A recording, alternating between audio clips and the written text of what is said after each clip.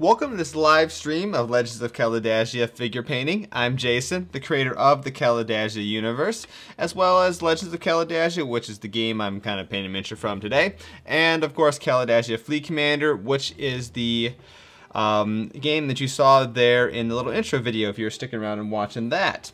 So, and you can learn more about the Kalidasia universe over at Kalidasia.com. You can find that thing, or that website over here in this corner. You think by now I know, get this whole reverse screen thing down. Right there, Kalidasia.com.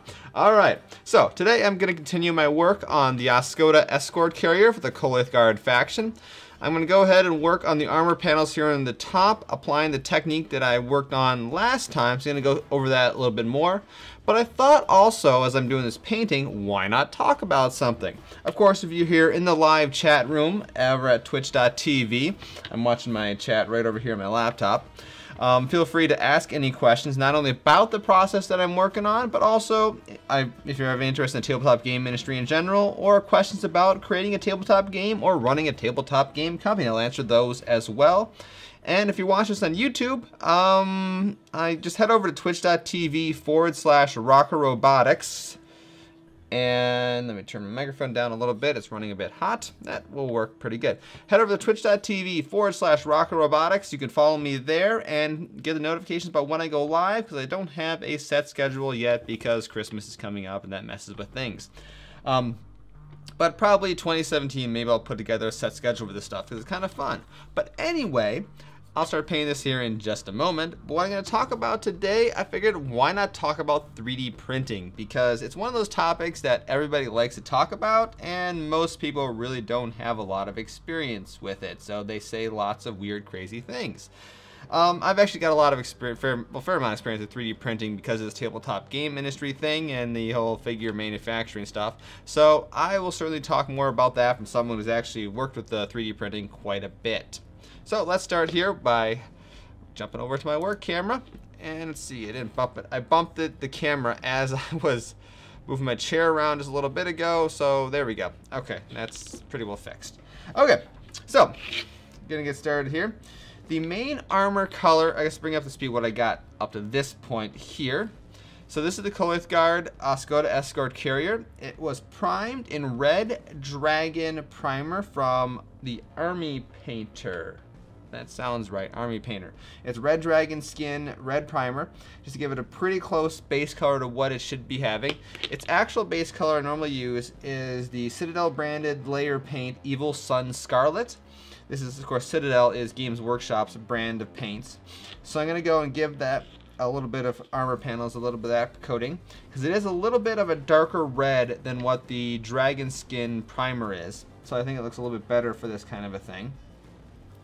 Now, the first stuff I did last time before is in between all the armor panels, I ran several different types of Citadel branded shade. In particular, here's the Known Oil. It's some Empire thing. And there's also a gloss version, which I did not use in between the cracks. I used this elsewhere, so I'll show you how that works. But for getting in between these little armor panels here, I use this shade. And now, once I've done that, I'm going to carefully paint over the armor panels with the Evil Sun Scarlet. Because, of course, when you run the shade, even though it collects in the recessed areas, you can see here a lot of the armor panels got messy stuff going on. Alright. I got myself a new brush, nothing fancy, just got a size 100 round brush from the local craft store, and that's what I'm going to be using to paint up the armor panels. Now, one thing I've found is that when painting these armor panels, to hide your paint brush or your paintbrush strokes, it's best to go over them with several layers of thin red paint. Thick paint tends to really show the paintbrush. Thin paint really tends to show the paintbrush strokes, and you know, obviously, giant starships aren't supposed to be painted with paintbrushes, so that kind of looks a little odd. Plus, when you go to photograph them, that doesn't look very good either if you can see all the brush strokes. So by applying 3 or 4 layers of relatively thin coated paint, you actually can do a very nice job of hiding your brush strokes. Now the big issue you're going to run into with using thin paint, of course, is that the paint tends to run into the recesses where you have the shade already. So you just got to be very careful not to do that. If you do screw up a little bit, as I'm sure I'm going to do because I just always do, you can fix it. You got to be very careful then not to get the shade back on your armor panels. So I'm just going to go ahead and just move around the top of the warship here, doing my best to put a layer of thin Evil Sun Scarlet Red paint on the top of these armor panels. And while I'm doing that, I'm going to go ahead and just kind of talk a little bit about 3D printing, because why not? And if you're in the live chat room here and have any questions, feel free to ask away. Okay, so 3D printing, I'm sure you guys probably, if you're watching this, you probably know what it is. It's been really popular in the past few years. But the basic gist is it's a series of technologies, because it's not just one technology. There's a bunch of different ways you can really do it. And that's when you get into some of the details of patents and things like that. But it's a way of taking a 3D computer model and turning it into a real physical object. In fact, the Oscoda Carrier I've got right in front of me here started its life off as a 3D model. In my case, I use Blender, which is a open source software, completely free. It does a pretty good job of 3D modeling. Actually, it does a pretty freaking awesome job of 3D modeling if you know how to use it right. And you can build a 3D model using that, and then to actually make the 3D print, I use a service called Shapeways. At shapeways.com, and you upload a 3D model in a certain format, which Blender is fully capable of exporting, and then they can go ahead and turn that 3D model into a very high quality 3D print. Now, the first thing I want to talk a little bit about is why I used Shapeways. I'm sure they're not the only service out there offering this. I'm pretty confident I've came across others. But of course, you know, when you go to these tech news sites and things, they love to talk about all the home 3D printers. It's MakerBot, and you know, there's DeWalt makes, is it DeWalt? No, Dremel. I think DeWalt might make one too, but no, Dremel makes one. I think HP is cranking them out. Pretty much everyone and their brother is, you know, making 3D printers these days, which isn't a bad thing. I mean, that's a fantastic thing from a market perspective. So the first thing to note about these 3D printers, though, 3D printing is not a new technology. It was recently discovered by the tech press, and that's why they're all thinking it's the greatest thing since sliced bread. But it's actually been around for, oh man, it's got to be at least 30-ish years. It's, time-wise, it's kind of in a funny spot, because it's old enough to where it's not new, but at the same time, it's not old enough to where patents are no longer valid. There's still plenty of active patents in it, and this is actually one of the reasons why I'm going to rag on some of the, not really rag on some of the, I'm not going to sit here and rag on some of the home 3D printers, but it's going to be explained as to why I'm going through Shapeways. So the thing with the 3D printers, they're cool in the sense that they're cheap and they're accessible, relatively speaking. 3D printing is still not easy. It's now possible for someone to actually do 3D printing at home. It's not great though. The biggest thing about these 3D printers that you get at home, most of them, not all of them, the Formlabs uses a different technique. And then there's that weird $100 Kickstarter one that I knew somebody ordered it, so I'll take a look at that when that shows up. That weird Kickstarter one that you use your phone as a 3D printer, sure. We'll see what happens when I actually see that thing in reality. But most of them use a type, I guess it's a type of extrusion technique, where you have a filament, which is just a long plastic wire that is melted down with heat and shot out through a nozzle very precisely. This type of manufacturing process really has some severe limits on exactly how good of a miniature you can really make. What you see in front of me here in this Oscoda, this is a resin cast from an actual high quality 3D print from Shapeways. That type of technology described there is not something that you would actually, you'd not be able to make a miniature like you see here. It simply cannot make something with a fine enough resolution. And in particular, it can't make it smooth enough. In fact, do I still have that little sample I got sitting over here? Let me get up from my computer here for one quick second. I think I actually have a sample from the MakerBot 2 that I picked up when I was at the Microsoft store a few years ago. I will be right back in one quick second, because I'm fairly sure I can explain to you what I'm talking about with this process. You should sit over here.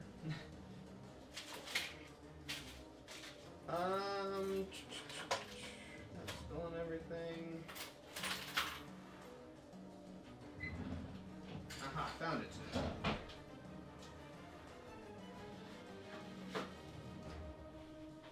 I also need to get a paper towel. Forgot to get a paper towel for clean off my brush. All right. Hi Ryan, how are you doing? So this is what I'm talking about right here. Let's see if I hold this guy up. This is a demo that the Microsoft Store has handed out, hence the Skype logo. If you look very carefully, I don't know how well you can see it on the video, but if you had this thing in your hand, if I very carefully, there we go. As I watch the little fin down here, as I turn this thing back and forth, you're gonna see what looks to be a ton of tiny little lines. That is a result of the construction process that I was talking about for 3D printing. It creates a surface that is not smooth, and frankly is crap if you wanted to actually make high quality game miniatures. So that's why a lot of the current desktop 3D printers that you can buy, they really are not capable of producing the quality of miniatures for that a company would want to sell. They certainly can't compete with, in terms of quality, with the top level manufacturers out there, Games Workshop, Privateer Press, etc., etc. You're never going to get anything near that quality. If people say they can out of their home printers, they're just full of crap, and they are they're basically a bit fanboys because they probably spent $2,000 on a 3D printer and trying to justify their investment. I'm not going to lie. Now the reason why a lot of home printers do that it comes down to the issue of patents. As I mentioned, 3D printing is kind of old. It's taking a break from Netflix. What are you watching Netflix, Ryan? Out of curiosity. I'm carrying on two conversations here.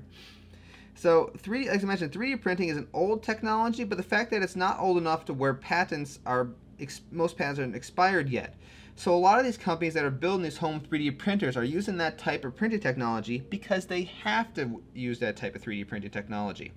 Form Labs, they make the Form 2 3D printer, which does not use that extrusion technology. It's some sort of, they have a resin that is cured with a light or laser or something like that. And that company actually got, I want to say I won't say it. They had some legal issues. That's a good way to put it. Legal issues with Stratus. Stratus is like the big boy in the 3D printing industry. The company that no one ever talks about in the tech industry because they're one of the industry leaders in making amazingly high quality, super awesome 3D printers that are used in industries that actually know how to use 3D printing. In particular, tabletop game manufacturing.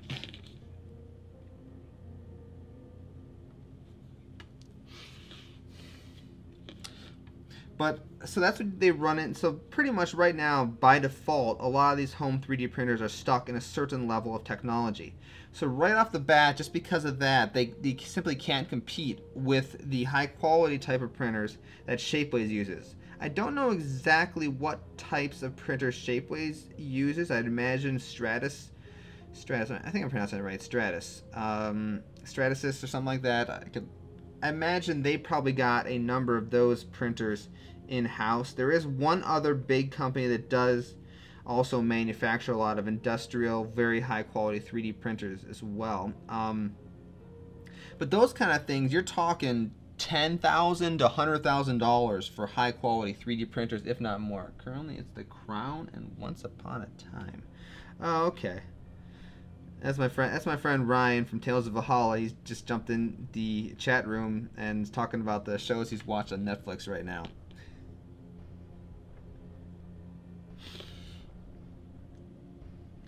So that was a very long-winded explanation of why I still use Shapeways, simply because the technology for high-quality 3D printing miniatures is not affordable for the average person yet. It's something that's been around. Now, 3D printing has been around in the tabletop game industry for quite a long time. If the website still existed, the old WizKids website, the guys who made Mech Warrior, Dark Age, Age of Destruction, etc., actually had a really cool behind-the-scenes look back in the day for their Falcon's Prey expansion, where they're showing off some of the new Jade Falcon models and how they were using 3D printing to create the masters for the miniatures at that time. I believe Games Workshop does a heck of a ton of 3D printing for their initial masters. Not every company does. The Arena Rex guys, I think they still use, there's a Guild Ball. Either Arena Rex or Guild Ball, one of those two is still hardcore into doing traditional sculpting. I forget which one it is. I think it's one of those two companies. So 3D printing is not completely taken over the industry. There's still organizations and companies that still use traditional sculpting process of green stuff and things along those lines. But 3D printing will eventually become the main manufacturing process, at least in the short term, for doing the greens. Now, greens is one of those company terminology for referring to the original master miniature that you make your molds from. So the reason why 3D printing, now the next topic of 3D printing is why has it not actually replaced traditional miniature manufacturing? And there's two reasons for that. One, it's still really expensive. Relatively speaking, the traditional miniature manufacturing, you got your three different types, right? You got pewter or lead, which apparently companies still actually make lead miniatures. I recently purchased Blue Moon Historical Miniatures. Yes, I'm finally getting into historical gaming. They make 15mm American Revolution, as well as I purchased a small number of 15mm American Civil War Union soldiers. And they still use lead-based pewter. Whereas most game companies that make pewter now, they use pewter, they use lead-free pewter, which is primarily based around tin. Now I'm getting really far off topic, aren't I? That's right. I got about an hour of random content to fill. Oh, I should be recording this. Oops, I forgot to hit the start recording button. Well, I'll have to download off YouTube. Yeah, once upon a time was predictable but addicting, eh? I don't even know what the crown is. What's the crown about? Back talking to Ryan there. So, anyway, when it comes to pewter miniature manufacturing, the reason why a lot of smaller companies like mine still use it is it's dirt simple to do. There's almost no startup cost, and it's very, very easy. You can buy the materials for making the molds for about $30. Smooth On is the company that manufactures, they make resin, primarily resin tools, but they have a line of silicone rubber that can withstand 600-ish, about 600 degrees Fahrenheit. It's a little bit less, I think it's 576. But almost 600 degrees Fahrenheit, which is plenty hot enough for melting lead-free pewter. And you can actually melt lead-free pewter using a camping stove. That's how I manufacture some of the newest miniatures, the new Surikari, Delphinus, and Draco kits, as well as the Aragul Hammerhead Mackerel kits. Let me just toss this up there because I can. So that guy there is the Delphinus, and then there's our Hammerhead. Now, those I actually manufactured using a $30 camping stove that I bought from Bass Pro Shops. Bass Pro Shops is just a simple propane camping stove that you can crank out a ton of heat, easily reach a small little cast iron pot up to 600 degrees, melt the pewter, you pour it in, and once you get a rhythm down of about 3 molds, you can basically pour the 3 molds, and then by the time you're ready to pour the original one, it's cool. You can pop it out, toss in some water, and it cools off. Now, there are some limitations to that type of mold making, in particular with gravity-fed pewter molds. There's a limit to actually how small you can get. This Oscoda here actually are gravity-fed pewter molds that I manufactured myself, and let's see if you can, I don't know if you can see how well you can see the size of the gun barrels here, but that's about as small as you can get using gravity-fed pewter. Otherwise, you have to use spin casting, which is a way of using something spinning really fast to basically force the pewter into very small molds. So that's things like how my 15mm historical minis are being manufactured because they have tiny little rifles and little details, and how the vast majority of the tabletop game industry is manufactured, but they use the spin casting method. Of course, then you've got resin. Now, resin is also very cheap. It costs about the same amount to make a resin mold as it does a pewter mold. And the advantage to resin is that material-wise, it is cheaper. So per ounce, resin is cheaper than pewter. And is that correct? Yes, per ounce, resin is cheaper than pewter. However, resin casting is a more manually intensive process. Because when it comes to that spin casting method I was talking about, you can crank out pewter things really fast. You just put the mold in, hit a button, and go. Resin casting, because resin is a type of material, it's a plastic material that has two parts to it, part A, part B, and when you mix them together in a proper ratio, depending on what type of resin you're working with, it's going to begin a curing process.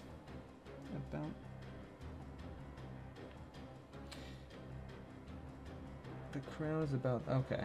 Sorry, I was reading Ryan's comment about the crown. That's not a documentary, is it? Is that a the crown? Is that a documentary, or is that like a I guess a historical fiction show or whatever? Because there's one show about the British monarchy of this guy who the narrator constantly walks towards the camera. It's just the way he does his filmings. He starts back, and as he talks for his narration, he gets closer and closer and closer to the camera, and it's just hilarious. Because at one point, this is me rambling again. At one point, he has such a long narration part that he walks halfway up to the camera, stops, takes a break, leans against the wall for a minute, and then resumes walking to the camera to finish his slide. I don't know what that series was called, though, because it's basically a documentary series on the history of the kings of England. It's absolutely hilarious. It's a fantastic show. It's just the way that the guy does his narration is just classic, and he seems like he's angry all the time too. I want to say it was like called Monarchy or something like that. I'm pretty sure it's a BBC show. But anyway, the issue with resin is you can't spin cast it. At least well, you might be able to spin cast it. It's not something that's normally done. I have had some thoughts that maybe Games Workshop with their Citadel Fine Cast, which frankly no one really liked, and I didn't really like it either, may have been spin cast because the fact that it was, I believe they actually used the pewter molds, the molds that were designed for pewter, because you can use mold rubber designed for pewter with most types of resin. It should work. It just doesn't make any sense to do so because there's other types of silicone rubber that work better with resin for one reason or another. So in general, you're kind of left with resin casting doing one cast at a time. Of course, you can have multiple molds going, but if you really want to get it right, you use some sort of vacuum pressure casting. Vacuum pressure casting, is it pressure casting? What are you going to call it? You put, not vacuum pressure, it'd be pressure casting. You can vacuum the mold to reduce air bubbles, but you basically put the mold with the resin in it, so while the resin's curing, you put it in a chamber which increases the pressure of the atmosphere, which helps significantly reduce the issues with air bubbles. Because frankly, when it comes to resin casting, tiny air bubbles are your enemy. But that's a whole other topic altogether. So resin casting is another cheap way of making plastic molds, but plastic miniatures, but it's very slow. The real awesome way to make miniatures is to use injection plastic molding. This is how any of the major companies, a lot of the major companies do it. A lot of smaller companies use resin casting. But it's a process where you can just crank out miniatures dirt cheap. Games Workshop's plastics are all plastic injection molding. I don't know what Privateer Press uses. They've kind of changed their techniques over the years, I believe. But anything where you get a piece of plastic that's on a sprue, that's plastic injection molding. And that's where liquid plastic is just jammed into a mold and it's forced into all the crevices, and it's a very, like I said, it's a very fast way to make miniatures. The downside to it is that it's very expensive to make the molds.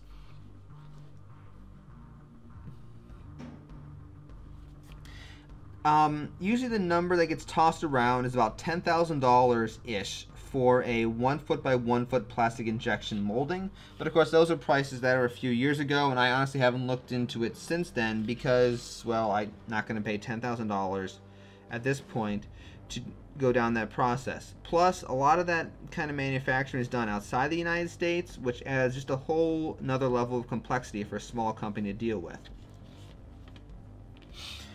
So enter 3D printing. Oh, but I should say with plastic injection molding, once you get the process started, you're talking pennies to make some of these miniatures. So most of the profit of the miniatures goes to pretty much covering that initial investment to getting the mold made. So enter 3D printing as an actual manufacturing process. Right now, it's still very expensive to manufacture 3D printed miniatures. This guy right here, the Oscoda Escort Carrier, if you want to get him in a high resolution 3D print, you're looking somewhere in the neighborhood of $50. This is through Shapeways. Of course, Shapeways gonna have a markup involved on it because that's what that's what they sell. But if I were to manufacture it myself, it wouldn't probably be a lot cheaper. And of course, there's a very expensive 5 to 6 figure initial investment in getting a 3D printer that can make such a high quality thing. Then you're going to run into the problem of, well, you've got the printer, now you've got to buy the plastic.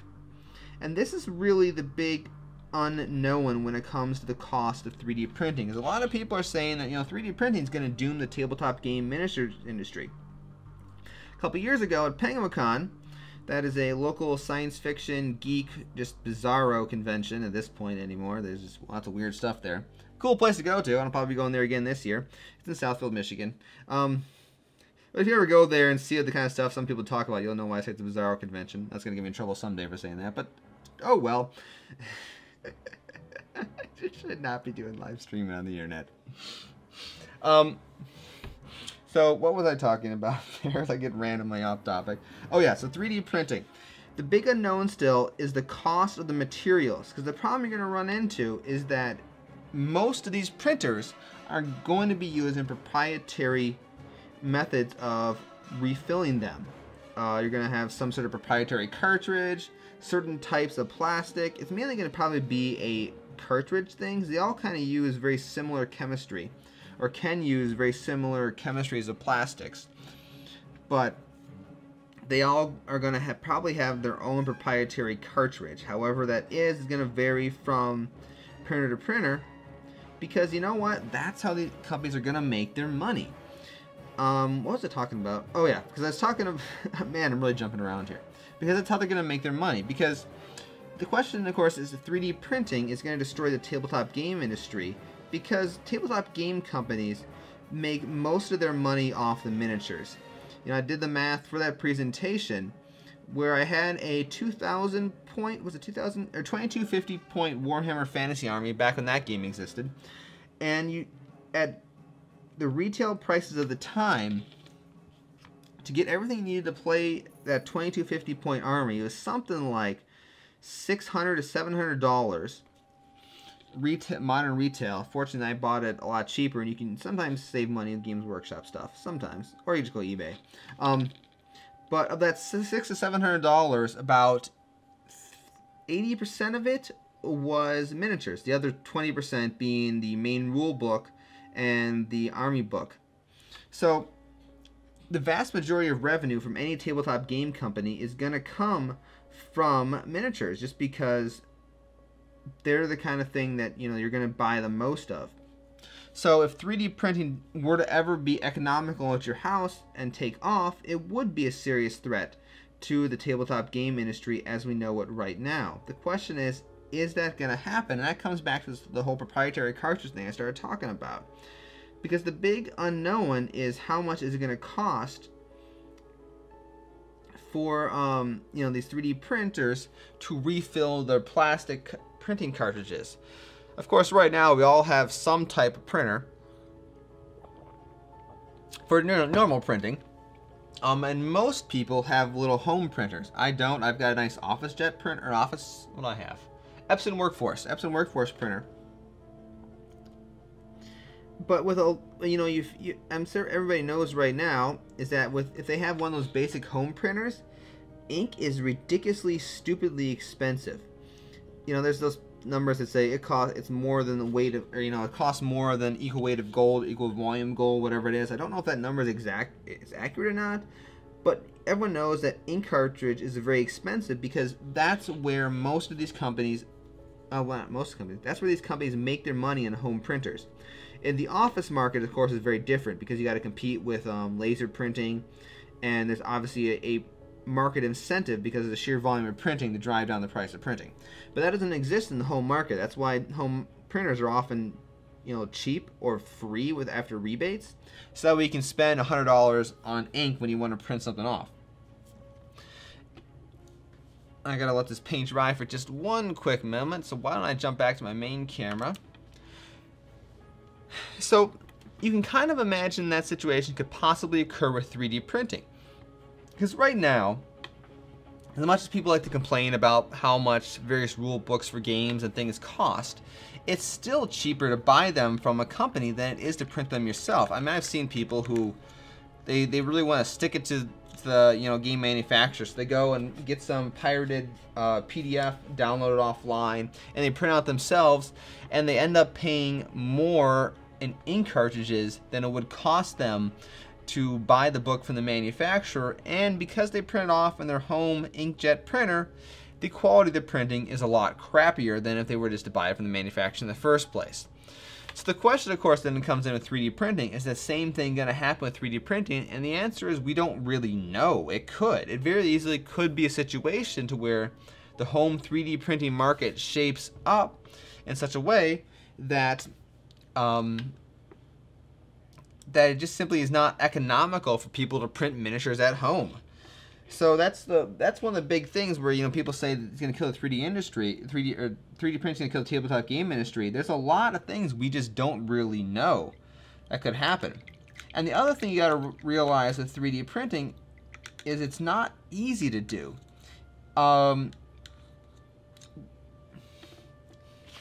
When you start talking about getting into 3D printing, it's not quite as simple as simply here's your download a 3D model off the internet and print out in your home 3D printer.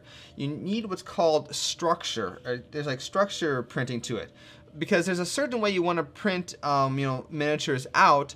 Otherwise, literally, it's physically impossible to print something where nothing exists. It's kind of a strange thing to explain. If you ever read about 3D printing, you can kind of read more into it. But you think about, for example, if I hold up this Oscoda here, you can actually kind of see what I'm talking about. So you have that nose pointing, that kind of points up a little bit. And if you're 3D printing it, the question is, how do you print that very bottom layer there? Because obviously that very bottom layer rises off the ground. So there is got to be some sort of structure, a substrate, or something where this miniature is printed in that can support the miniature, that area of the miniature before it's actually printed. And oftentimes that requires you to design your own structure for printing it, or it relies on some software to generate that for you. But either way, you're going to run, it's not easy to start 3D printing. You're going to run into problems you have to figure out how to solve, and that kind of knowledge requires you to understand 3D modeling software, which if you have, go for it. It's awesome. 3D printing is awesome. But it's not on that level to where someone who doesn't have that kind of experience can really figure out what's going on. Okay, next step here. So I just put some more of the Evil Sun Scarlet down, and I'm mixing in a little bit of Linen White Reaper Miniatures Master Series. So I'm going to give it a little bit of a pink highlight on the edge of these armor panels. I actually really want my dry brush for this, don't I? Where's my dry brush? I'm gonna get up for one quick second. I gotta go grab my dry brush, which is sitting over behind the blue screen. So I'll be back in one moment to keep talking about 3D printing. If you have any questions about what I'm doing or about the tabletop game industry, feel free to ask in the chat room, and I can answer those questions for you. Dry brush. Where did I put that? Here it is. That'll work.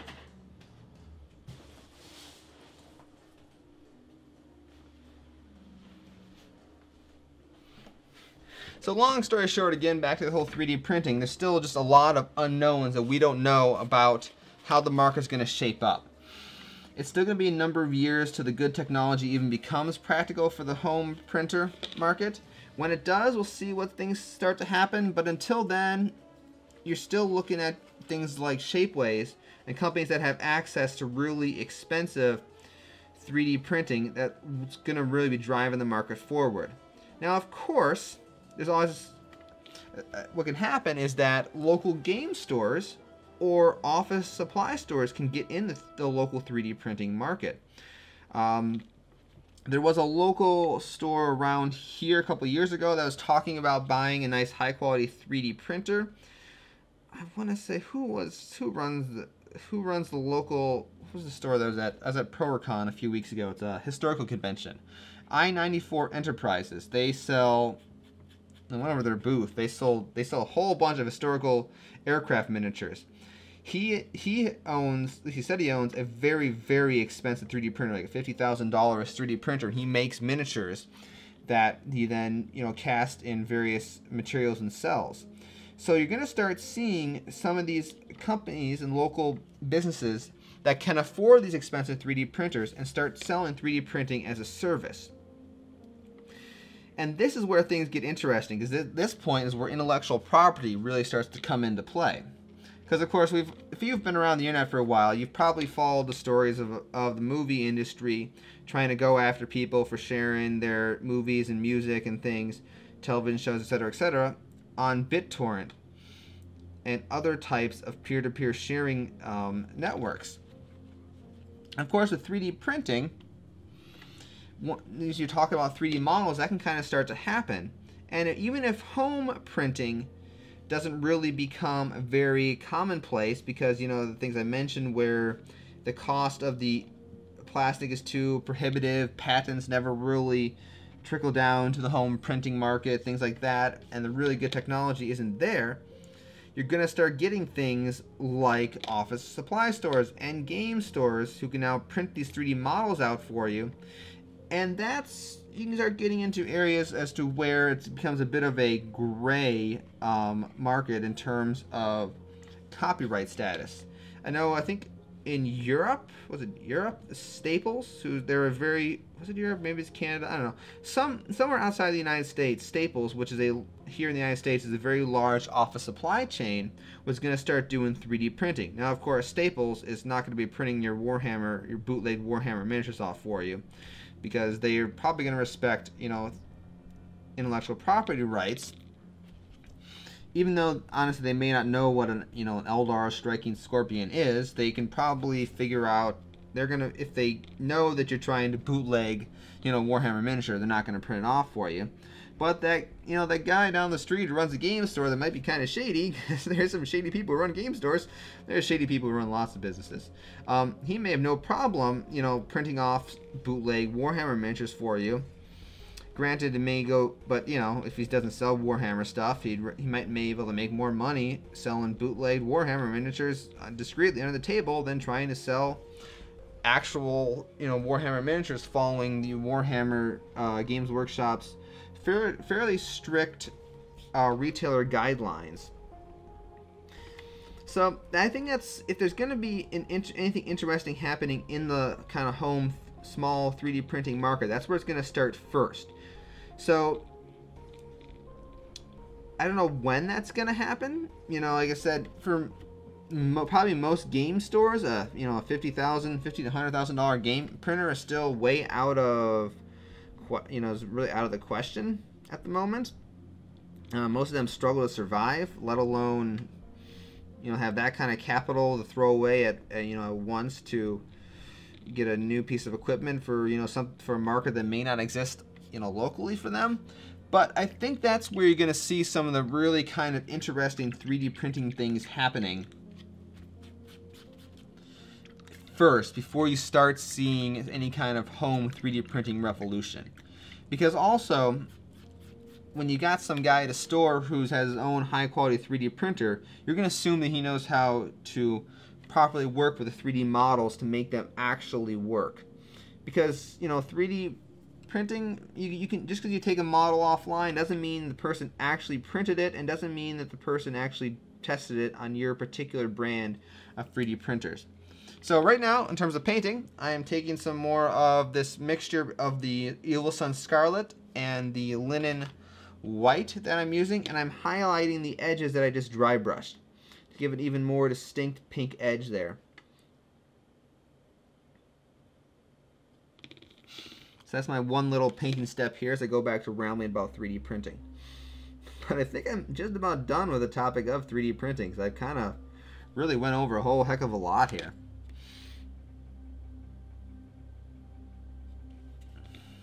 The moral of the story being, I don't really know what's going to happen.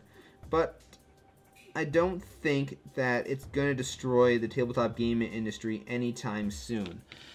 The steps that need to happen still aren't there yet.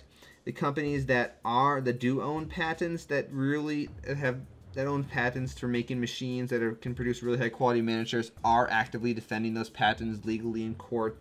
And there have been some pretty high profile court cases. You've seen somebody bought MakerBot. Did they? Okay, now I might be running off into crazy speculation land. I should look that up. But you're going to start seeing some of these smaller companies who are leading the market are going to get snatched up by bigger companies who want to enter the market. And that's obviously going to be a major dynamic that changes there.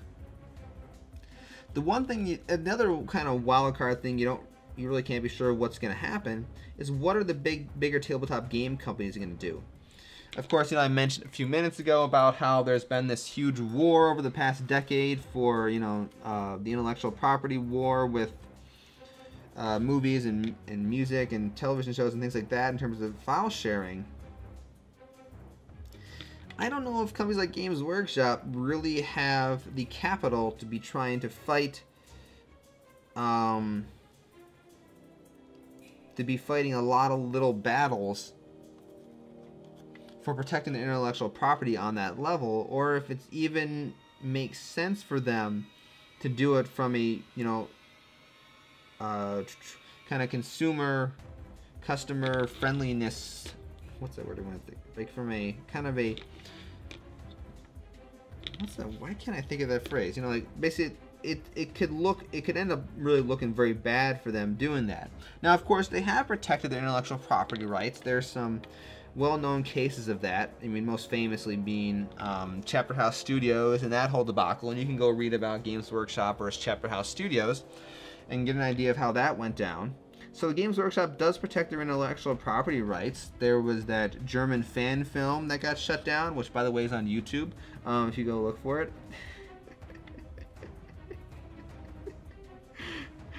Oh, I probably shouldn't say that. Up too late. No, but, you know, it's been leaked on the internet for a long time. You know, if you know how to, you can probably find it somewhere if you really want to look for it. It's actually not a half bad little film.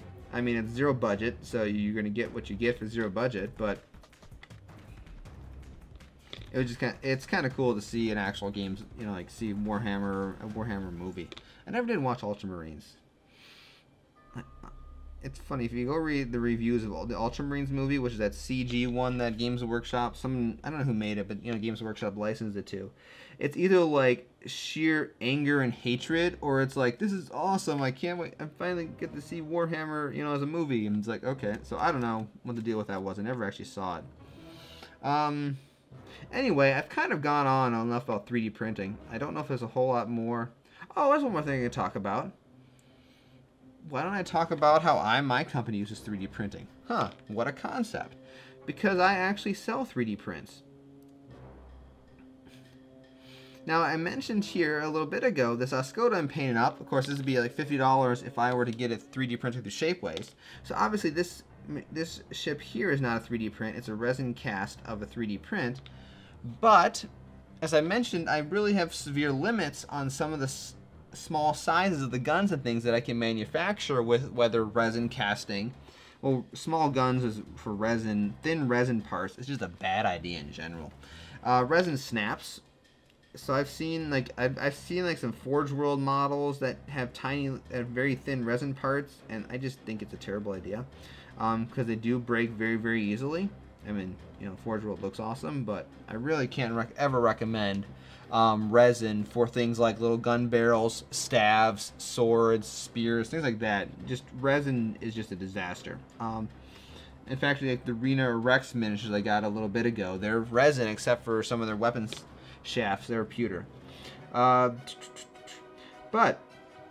so to solve that problem, what I've done is I'm actually selling 3D prints along with the pewter and resin cast. Let me bring up my Delphinus here again. He's an example.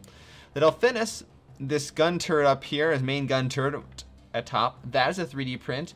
He's also got a pair of guns underneath his hull. You can't see them in the image. Those are 3D prints. And the little fighters escorting him, which you can purchase at Kalidasia.com, those are Suricar Interceptors, those are 3D prints. And the reason I chose to do that is because it's simply too, like I mentioned before, it's too cost prohibitive for me to go down the route of producing, you know, the very expensive mold for making plastic injection molding and going from there. So for these small number of miniatures that I make and sell for these kind of things, it's actually quite economical for me to make these tiny parts in 3D printing and sell them. Because of the fact that I'm selling directly to the customer and not going through a distributor and a retailer, the extra cost of making the 3D print, well, you know, I just end up making a little bit less money in terms of profit per miniature. But it lets me get a lot cooler looking miniatures than I would be able to do with, say, pewter or resin with the available technologies that have to me. Alright. The last thing I want to do with the armor panels now is I want to make them look a little bit grungy from one side. This is where you got to be very careful. Too much, you ruin everything you just did. Alright. So here's this non-oil. I should ask my friend who plays this army how you pronounce it. I was going to do that last Saturday, but he didn't show up to game night. So next time he's there, I will ask him. So I'm fairly certain that is a Warhammer army of the Empire, if I recall correctly. Alright, okay, but anyway, this is a Citadel Shade. Citadel Shade is what Games Workshop calls their washes. And there's very thin down paints. And being very careful, you want to put this shade opposite the side that you highlighted in pink. Too much and you're going to ruin things, just the right amount, and you can get a really cool effect that frankly you probably can't even see on this camera. But just trust me, it can be really cool. That Delphinus I keep popping up here has it.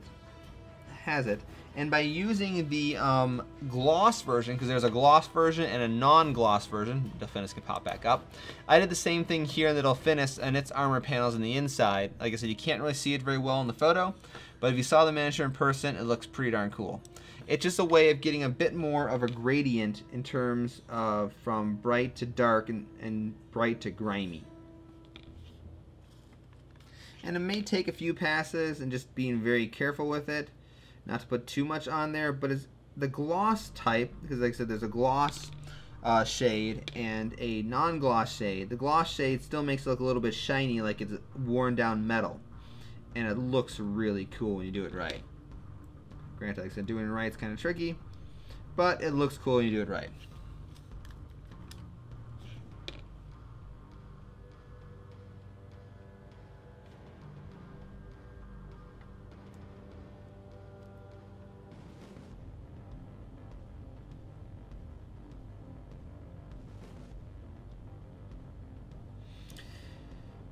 Oh boy, I think I've gone through more than enough about 3D printing.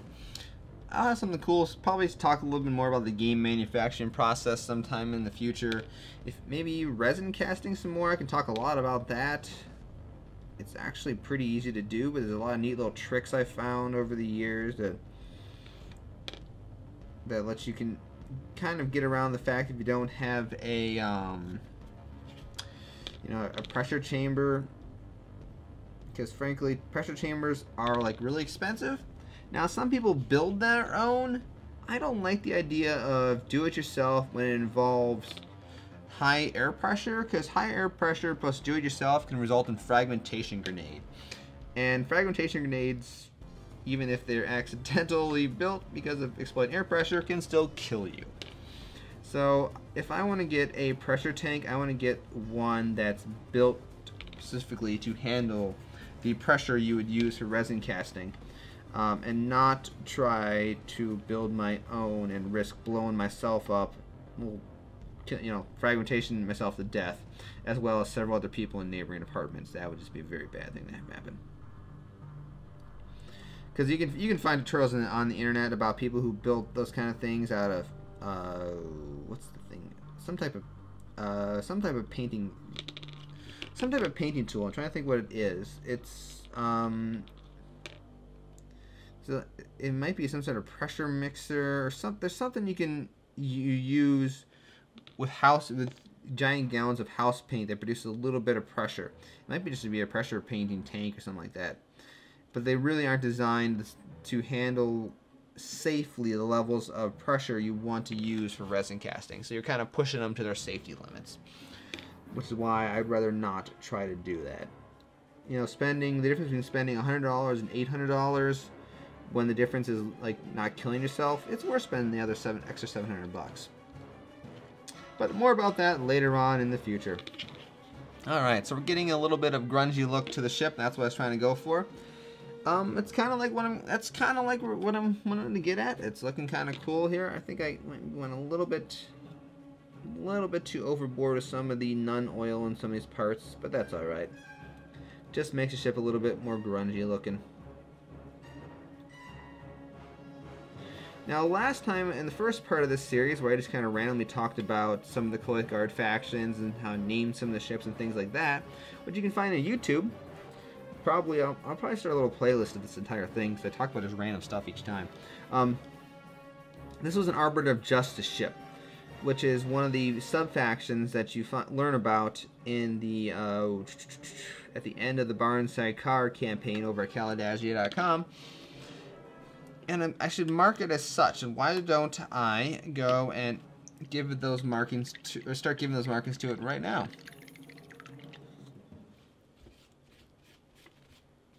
And how you do that is I'm going to take the linen white from the Reaper Master series, put some of that down, and you paint some of the armor panels as linen white. And this becomes their squadron markings for the Arbiters of Justice. So it's really just kind of choosing what you want, and ideally you would paint your entire fleet the same way, or same approximate locations on the ships. Oh, and this is white. White is a pain to use. White is one of the hardest paint, in my opinion, to paint with.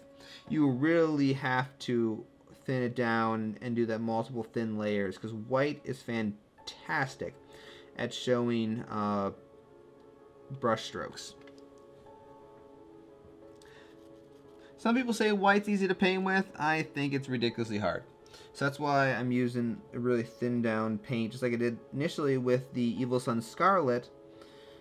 And I'm gonna go ahead and put like 3 or 4 layers of paint on each of these sections where I'm painting white. It looks like I did slop a little bit, so I'll have to clean that up just a tiny bit. I got a little bit of paint in here in between 2 of the armor panels, but I will go back and very carefully clean that up later.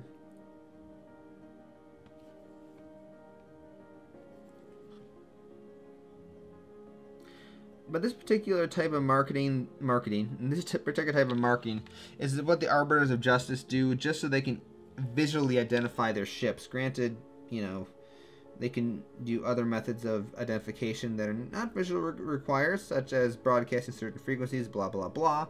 But this is just a way of making their ships look different. For anything, at the very least, for purposes of just tabletop gaming, because, you even though it's science fiction, and they would be kind of using some sort of other way to identify the ships being friend or foe than simply just, you know, markings on the hull.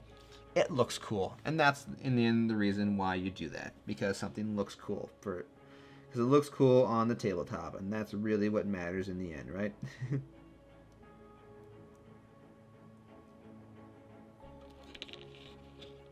I'm going to do one more set of this. Let's do right here in the middle. Let's do this piece right here that runs pretty much across the entire side of the hull.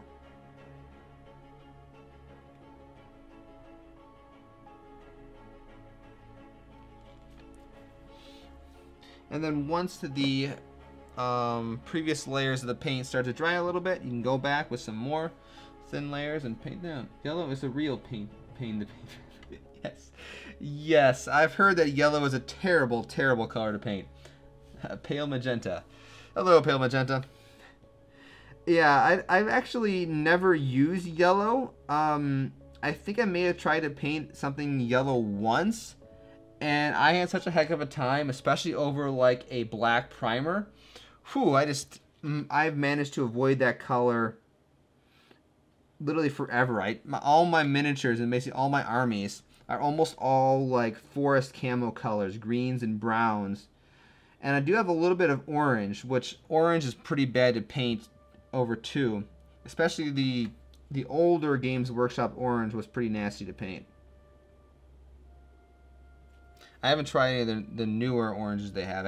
I've still running the old stuff. I still have a pot of the old stuff that works great. But yeah, I've heard horror stories about yellow.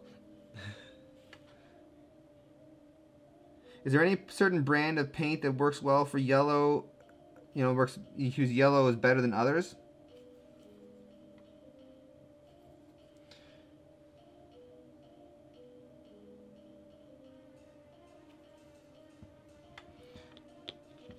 Yellow, okay. Yeah, that makes sense. They say, Pale Magenta here in the chat room was saying that, you know, if you want to paint yellow, you should start with a white base of some sort instead of black, which makes sense.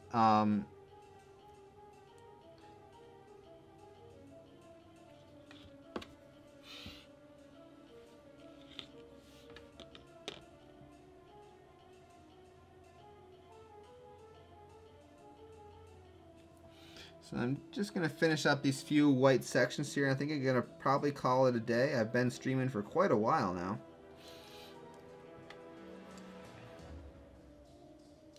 I don't know, I'll find another time to jump on and keep working on this ship. I've got the silver interiors to do and the gun turrets.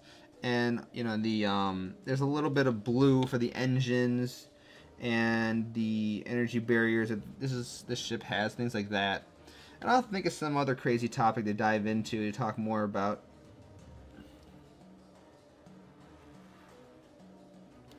I do have a really cool, awesome, big Legends of Kalidasia announcement coming here very shortly, because I just sent something off to the printers. And I'm working on the theatrical trailer of it right now. I'm probably going to do some voice acting for that later. But for now, we'll see what happens. But next time I jump on, it'll probably be a few weeks before I can formally announce that, but something really cool is coming. You can always head over and join the mailing list at Kalidasia.com or Facebook, or at some point here in the next few weeks I'm going to set up some other social media things, because that's apparently the right thing, the cool thing to do these days. We'll see how it goes. Do I have the... Okay, I don't have a complete Oscoda. Oh, I do have a complete Oscoda sitting over there. I'll go grab it so you can... As I finish up here, I can show you what's left to do on it. I'll be back in one quick second. It's right on my kitchen table here. Oh, this was an Arbiters of Justice ship, too. I apparently like the Arbiters of Justice. The Arbiters of Justice, actually, the white stripes they have end up becoming this kind of coffee color, but I'll get to that later. So you can see the final Oscoda is going to end up having these interior things be all silver. The sides, which are a nightmare to paint, I'm not gonna lie, are all silver. I think I clean up a little bit better on this miniature than this one. You really, with this Oscoda, you really gotta take some sandpaper to these side pieces here and just smooth them out really good. Otherwise, they're kind of a nightmare to paint. I honestly probably will never design a miniature like that again. Free design tip like that. It's difficult to cast. It's lots of great tiny little places for the mold to get stuck and rip. And then the molds don't always align perfectly top to bottom because that's just what happens. But